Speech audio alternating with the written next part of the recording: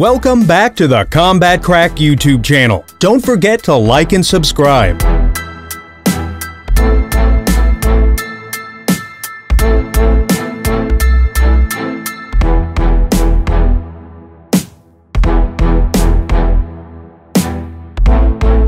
The Jake Paul vs. Tyron Woodley pay-per-view price has been revealed. The pair are set to collide in a boxing match on August 29th, and fans who won't be able to make it can purchase it for $59.99. It's $59.99, Showtime Sports president Steven Espinoza said. That reflects a couple of things. It's in the ballpark of where similar fights have been. It is at a point below a lot of other higher-priced PPVs, but in particular on this one, I think you've got a full boxing card of exciting young fighters. That was the key.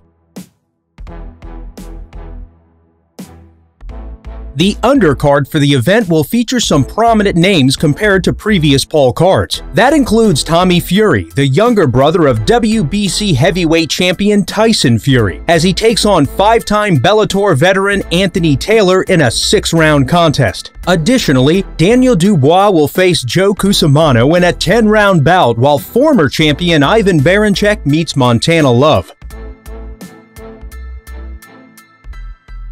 Dustin Poirier revealed his knee was sore for the first time after checking Conor McGregor's leg kicks at UFC 264 last month. I've been checked by a lot of heavy kickers, but never before have I left fight week and been sore on my actual bone, like my knee was sore, Poirier said. Not my thigh or calf, my knee was sore. However, Poirier believes hitting his knee is what led to McGregor's tibia eventually breaking and resulting in his first-round TKO defeat. But who was the hardest kicker Poirier has ever faced? Gaethje, Poirier responded. He partially tore my quad. In the fight, him not caring about position, throwing kicks as hard as he can just to land them, not worrying about repercussions, no setups.